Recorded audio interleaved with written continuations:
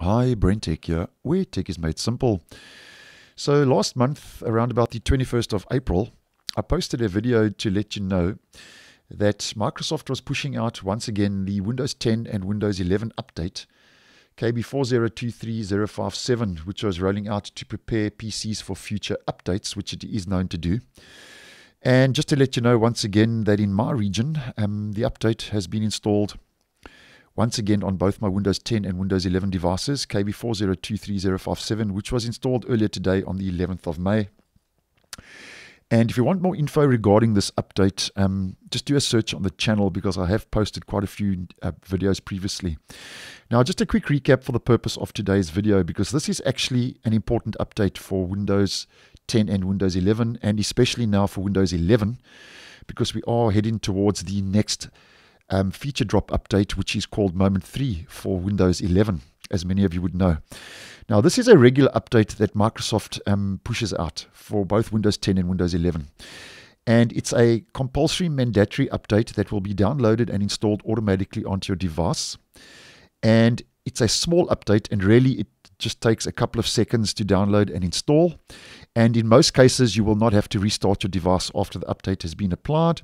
And the update itself cannot be uninstalled, so just take note of that.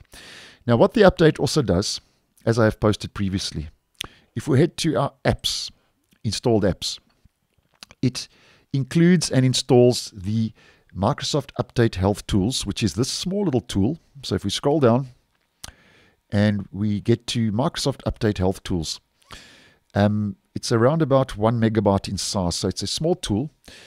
And this tool is included with the update. Now, although the update itself cannot be uninstalled, this tool can. So for whatever reason, you can uninstall this tool. But if you do, just take note the next time the update does roll out, which it does on a regular basis, it will just reinstall the tool. So just take note of that.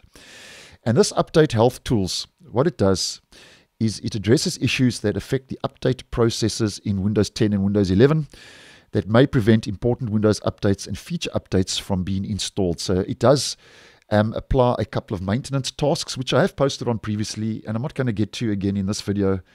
But just go check it out. Do a search on the channel for that update if you want more info about the maintenance tasks that the update does carry out, if it does find issues on your system.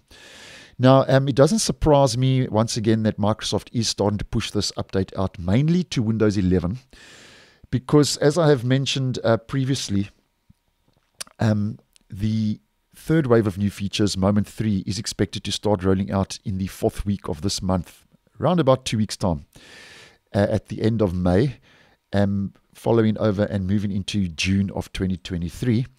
So obviously, this update is now rolling out to improve the reliability of the Windows Update service components and to address those issues that may affect those future updates and feature updates from rolling out. So obviously Microsoft's starting to ready, especially Windows 11 22H2 for that Moment 3 update feature drop. So that's a good reason why I think Microsoft once again is starting to push this update out more regularly and on a frequent basis, because you can see on the 5th of April it was also installed on my Windows 11 device, and on the 11th of May once again being reinstalled. So a good indication that Microsoft is getting things ready once again for Moment 3. So thanks for watching, and I will see you in the next one.